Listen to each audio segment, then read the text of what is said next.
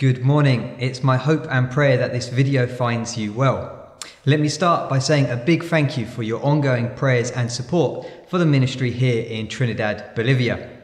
I hope this video will give you an idea as to what's been going on and what we have planned for the coming months. The community football program has restarted after a Christmas break. The academy runs 4 days a week and is free for children aged between 4 and 16. Last year, our under-11s and our under-14s boys team and our under-12s girls team finished second in their leagues. They're now back and they're excited and working hard to go one place higher this year.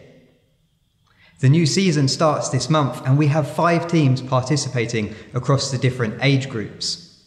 Alongside the training sessions, we continue to work with a local charity to support the kids in their schoolwork and again partner with a local clinic to provide the kids with low-cost medical checkups throughout the year. El Jure Church continues to grow and we're really excited that at the end of this month we'll be holding a new members course and on the 27th of February we'll be having baptisms.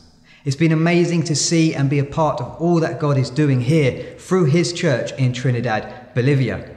And we're really excited for the coming months and year as we strive to continue to love God, love people and serve our community.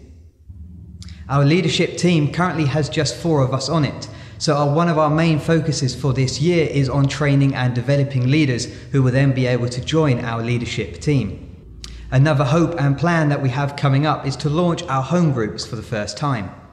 A project that we started last year was a community garden in which we grow a variety of fruits and vegetables. Those fruits and vegetables are now ready for harvest. The plan is to split the harvest in half, with half being given to families within the local community and the other half being sold at a below market cost. That money will then be put back into the community project garden and be used to buy seeds, compost and equipment needed to keep that project running.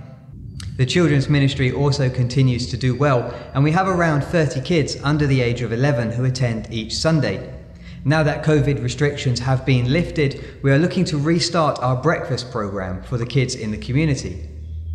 After 2 years of being closed, schools have finally reopened across Bolivia, and we as a church are looking to support the kids in our community by providing them with pens, pencils and books ready to start the new year. Once again, I want to say a massive thank you for all your prayers and support for the ministry here in Trinidad, Bolivia. It's a huge blessing to both myself and all the ministries that I'm a part of. Thank you so much for your support and God bless.